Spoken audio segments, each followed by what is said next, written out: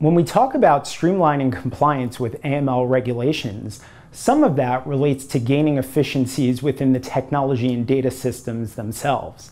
But it also, and possibly more importantly, is related to the efficiency of the people involved in the AML program.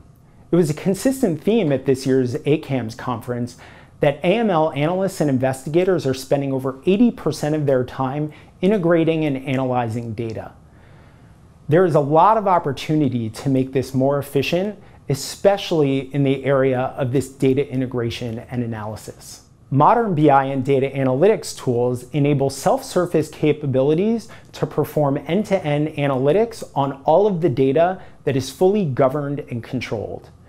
This may include the integration and cleansing of disparate sanctions or client lists into a standard master reference source. It could involve joining disparate client data sets with transactional data sets or website activity, or it could involve the visualization of that data. All of this can be done quickly and iteratively in a way that complements the existing AML systems, but provide increasing value to the AML program.